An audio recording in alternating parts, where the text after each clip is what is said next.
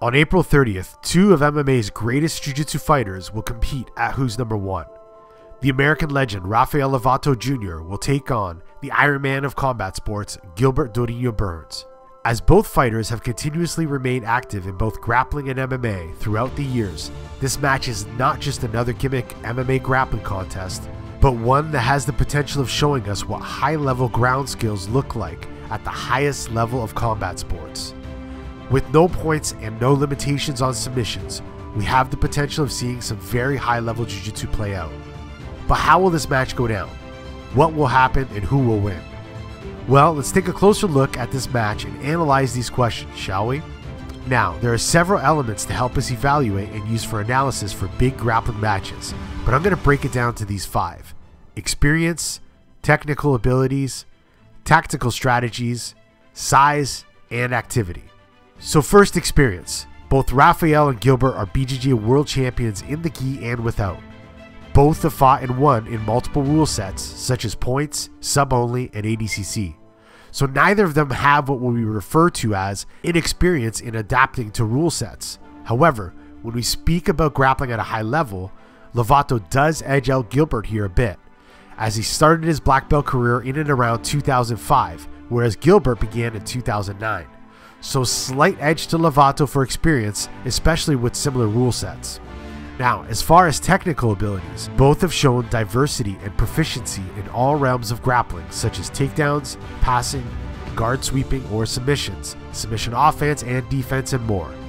Both will wrestle from the feet. Expect to see Lovato with those hard collar ties and slide by attempts, whereas Gilbert might look for those single leg pickups, as Lovato's height will be a factor. If Gilbert can get Lovato down, expect to see that fast-paced passing and back-taking style that has made him such a success in all 3 realms. And if Lovato finds himself on top, we can expect to see the pressure-passing, timeless jiu-jitsu with a more of a progressive direction from passing side or mount and back. I don't feel like we will see submissions from either being hit from their backs, but either guillotine choke attempts off of shots or rear naked choke attempts from the back position feels like they're in the cards. As both fighters have amazing camps and support systems in place, Gilbert has already mentioned that he is ready for Lovato's Kimura attempts and has counters planned. So this is definitely going to be interesting to see it play out. So many questions. And with no points, will one of them just pull guard and play from the bottom, or will they try to insist on optimal controlling positions?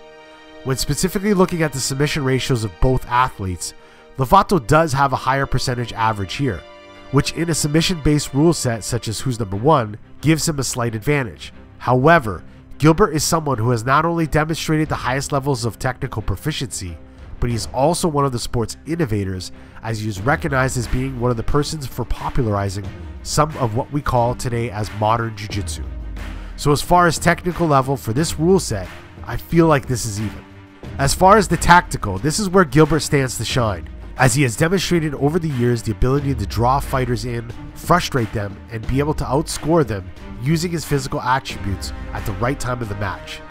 I can see Gilbert using his explosiveness, which he is known for, just at the right moments of the match to win the favor of the judges, whereas Rafael takes more of a progressive, structured pace, so slight edge and tactical advantage for Gilbert Burns here. Now, they say in jiu-jitsu, size cannot always be a deciding factor, but when both fighters' skill levels are this high, size will absolutely help either one, especially since this match is at a catchweight. Lovato will definitely have the advantage of natural size being taller and heavier than Gilbert, but if he is not careful, the size could play against him if Gilbert can put on the pressure that he is known to do. As that is a relatively unknown factor, on paper, Lovato edges this one out with the size advantage. Now, activity can always play a factor in matches, as more often than not we see some competitors show their ring rust or mat rust, if you will, after having not competed in grappling or any combat related sports for a long period of time. Most competitors at the highest level, especially earlier in their careers, tend to compete almost monthly, and of course there are some exceptions to the rule. When you have guys like Buchecha who can compete once a year and destroy everyone, or Roger Gracie who can come back and defeat Buchecha after years off. But I feel as though the exception should not be the factor, and if looking at who has remained the most active during this time, both Lovato and Gilbert have done just that, with Lovato having a handful of more grappling matches, but Gilbert having more MMA fights, meaning he would stay in top physical shape all year round. So as far as activity, I don't feel like either has a huge advantage over the other here. So based on this analysis on paper and using the 5 elements listed, it looks as though Lovato has a slight edge and could be considered the favorite against Gilbert Burns. However, one thing that made Gilbert such a huge star in both careers has been his ability to take on, overcome, and adapt to all challenges. This truly is anyone's match to win, and in the end, the fans of grappling will be in for a treat on April 30th. Make sure to tune in and watch it go down live only on FloGrappling.